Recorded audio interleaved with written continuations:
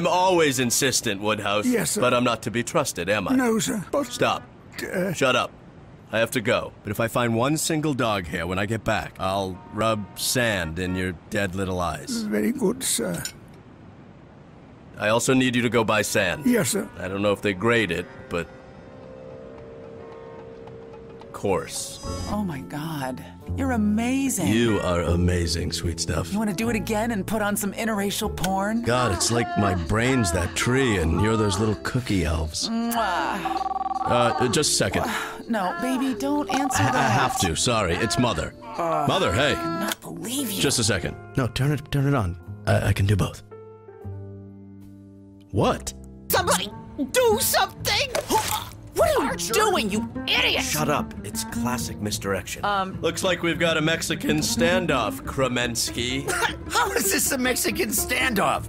Dumbass. I don't care if you shoot her. Oh. I do. But what if I shoot her, Mama's boy?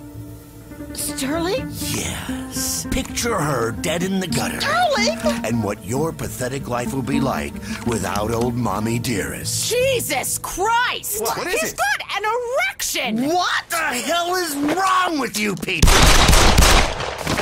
Nothing. You, on the other hand... Ow! An erection? Ow. Hey! What's in there, Buckles? The thought of me dead gives you an erection? No, just half of one. The other half would have really missed you. I mean, not...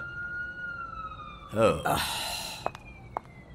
Sir Walter, Huh? you really saved my bacon. Hey, come on. You know I'd never let anything happen to your bacon. I love you, Santa Claus. What?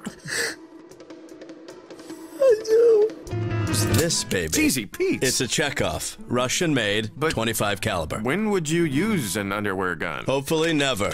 But say you're in a Caribbean bungalow and you're kind of high, an exotic woman on the bed. Now, is she just the high-priced whore you asked for? Or is she an assassin? I don't know.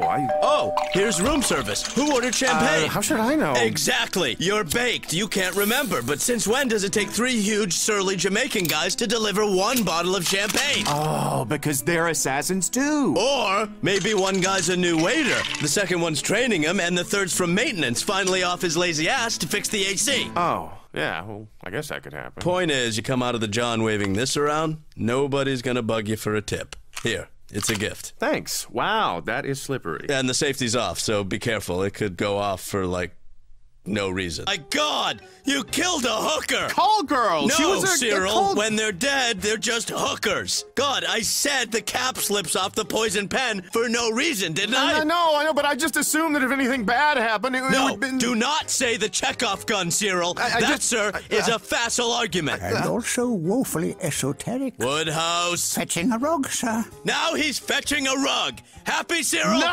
No, I'm not happy. Well, guess what? Me neither.